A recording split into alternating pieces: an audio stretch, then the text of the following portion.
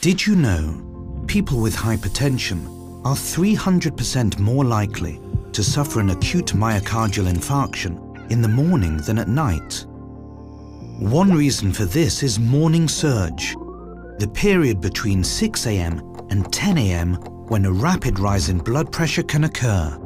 Although studies have shown that it's normal for blood pressure to dip during sleep and gradually rise early in the morning, this morning surge in blood pressure is very dangerous for hypertensive patients, with levels reaching a peak 2 to 4 hours after waking. For hypertensive patients, 24-hour blood pressure control is essential because their risk of having a stroke can increase by 22% in the morning. In fact, 44% of ischemic strokes tend to occur between the hours of 6 a.m. and 12 p.m. Morning surge also causes other life-threatening cardiovascular events. To ensure 24-hour blood pressure control, use a long-acting antihypertensive agent that will give patients the security of being covered all day and night, even in those dangerous morning hours.